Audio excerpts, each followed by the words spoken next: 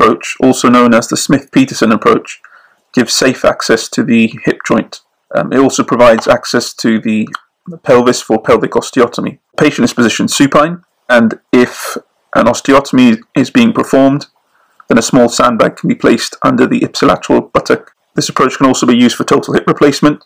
The special traction table is used in those situations. Landmarks for the approach are the iliac crest, the anterior superior iliac spine, and the femoral shaft. An incision is made over the anterior half of the iliac crest down to the ASIS, and this is curved vertically downwards for a further 8 to 10 centimeters.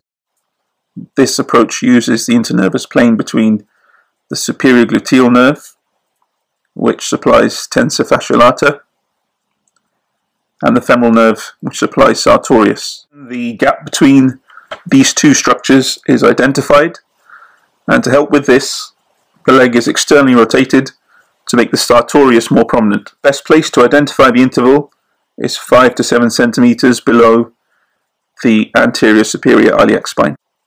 The lateral femoral cutaneous nerve is at risk at this stage, as it pierces the deep fascia 2.5 centimeters below the anterior superior iliac spine.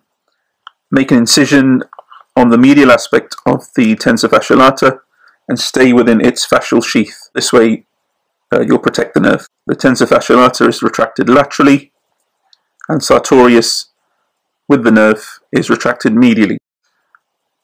Beware of the ascending branch of the lateral femoral circumflex artery, which lies in the interval. Deep dissection is performed between gluteus medius laterally and rectus femoris medially. Detach rectus femoris from both of its origins, the direct head from the anterior inferior iliac spine, and the reflected head from the superior lip of the acetabulum.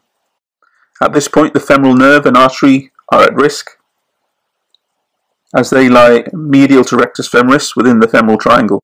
The anterior hip joint capsule is then exposed, and iliopsoas is retracted medially.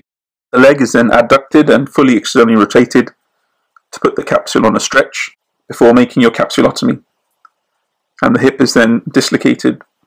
This approach can be enlarged with local measures by releasing the origins of the tensor fascia lata, sartorius, as well as the gluteus medius and minimus. Extensile measures include proximal extension over the iliac crest to expose the inner and outer walls of the pelvis. Distally, this can be extended along the anterolateral aspect of the thigh to expose the entire shaft.